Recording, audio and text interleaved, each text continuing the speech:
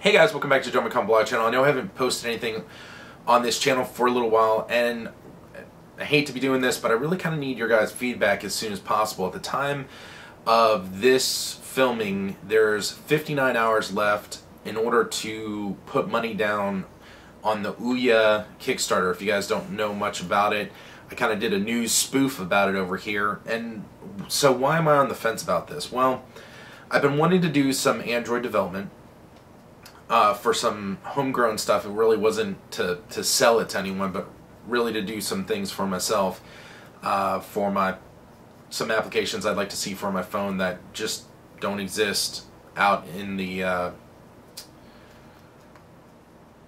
Google Play market area. And this seemed like a pretty inexpensive way to just jump in.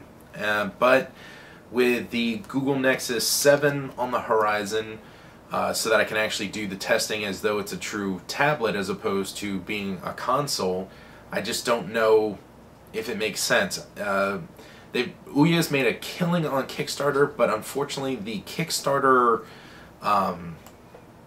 likelihood that stuff that gets funded for electronics actually succeeds is only hovering at around,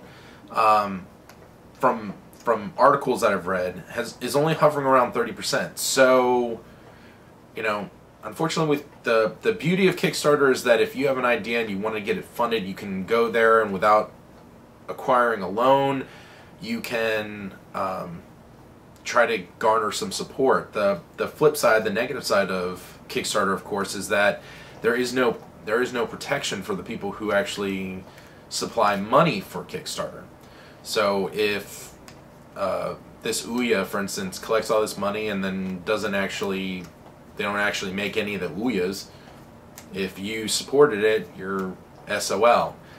And so I'd love to get your guys' feedback on it. I think it's a great conceptual idea, and since I'm not trying to make money making a particular app, it seems like it would be a great little way to kind of get in right away and start developing for something. But again, I'm just on the fence, and I just don't know if it's worth gambling the 99 bucks or if it's time to just, you know, delay a little bit, pick up the Google Nexus 7 when it comes out, and